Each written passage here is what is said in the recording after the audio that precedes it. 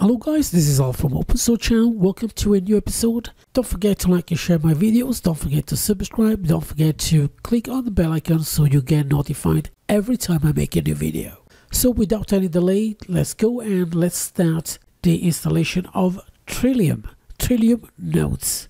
Now you can find all the information you need to get started in the description below. As usual, I'm going to get this installation quite fast today. And you can install this package on Docker using a single command line. Again, as I said, all the information in the description below, and I'm going to show you how to install Trilium Notes, the latest version. For this installation, I'm not going to use Portainer, but I'm going to use just the command line. So again, this is the actual command line I'm going to use. You can find all the information on how you want to really install this package. There are many ways to do it. You can use local IP, you can just use it for a local network, or if you want to make it public. I'm going to use available anywhere, technically is public.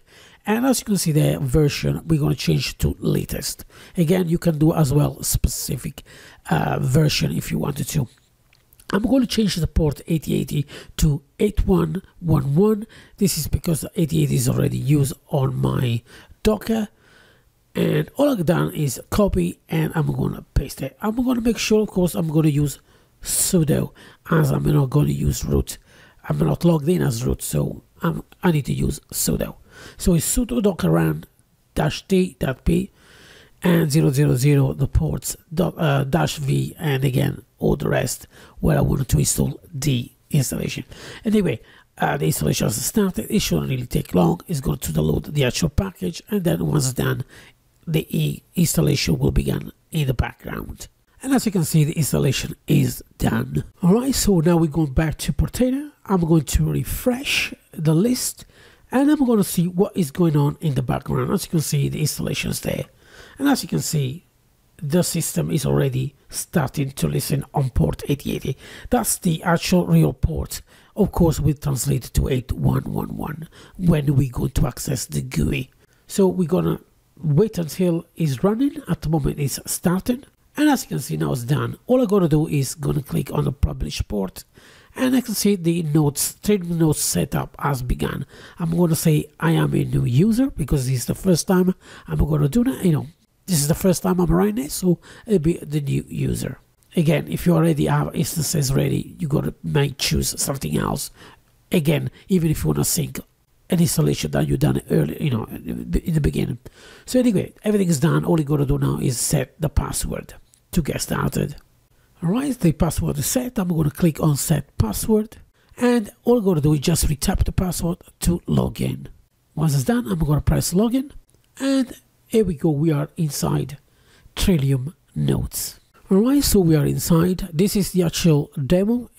Technically is the right version, but whereas it comes with the demo content, so you can actually understand what is this application capable of.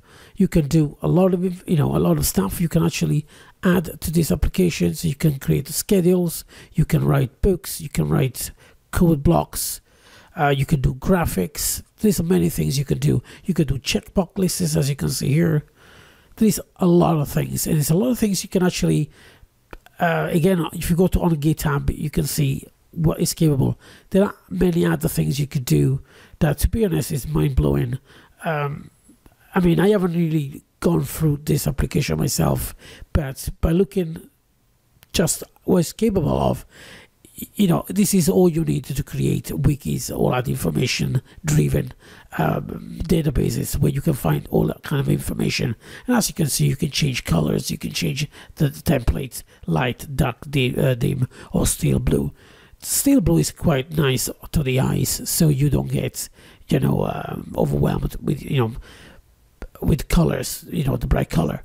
Again, you can do shortcuts, you can create code notes, you can do backups, you can sync with applications with your mobile phone as well if you want to.